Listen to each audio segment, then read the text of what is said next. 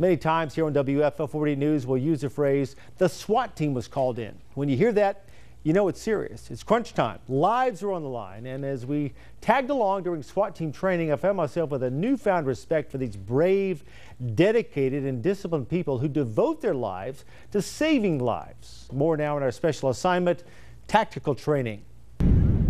A deadly shooting on the UA Huntsville campus. We can tell you again, the SWAT team was called in. A man barricades himself in a home in Decatur, waving a gun. The SWAT team is there. A tense standoff at a Huntsville apartment complex. Again, time for these highly trained professionals to defuse danger. You really can't afford mistakes when you're on a SWAT operation. A bad day on the job for these guys could be deadly. We train, and then we train some more. And good is not good enough. Move in! That's why John Stringer and the members of the Madison SWAT team are so meticulous here on the shooting range.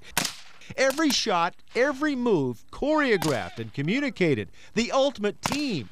They have 8 members. Many try. Few can clear the physical, mental, and emotional hurdles to make it. There is a certain satisfaction of being part of something that you know that not just anybody can be a part of. As we watch, they sweat, they gasp. After trying on their body armor and attempting to run, I'm gasping too. How y'all do that? That 50 pounds feels like 150. The weight on their shoulders, much like the pressure they shoulder.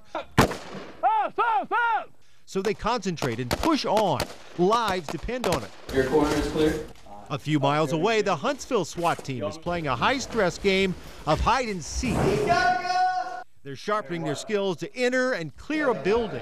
They'll do this for hours. The key is trust. Trust. You have to trust that the guy to your left and to your right is going to be covering your back. They even showed me what it's like to be the hunted. I'm just glad they're on my side. Listen and watch as they move in unison, tracking down 2 more pretend bad guys. Turn your left 1 step. Turn to your left. The precision, the professionalism is just amazing. You can't do this job halfway. These guys are special. You got to be willing to put that equipment on and go into a building knowing that there's somebody in there. If they have to use deadly force, they will, and they can. One down, one down. If we have to take it, God forbid, that first shot is going exactly where it needs to go. But for all of these guys, the ultimate goal isn't to take life, it's to preserve it. To end the situation, nobody harmed, and the offender's in custody. Down! I got cover. So that everybody goes home at the end of the day to train and wait for that next call when lives are on the line. Amazing. Now, by the way, SWAT stands for Special Weapons and Tactics, and SWAT team leaders in Huntsville say they're always looking for places to train.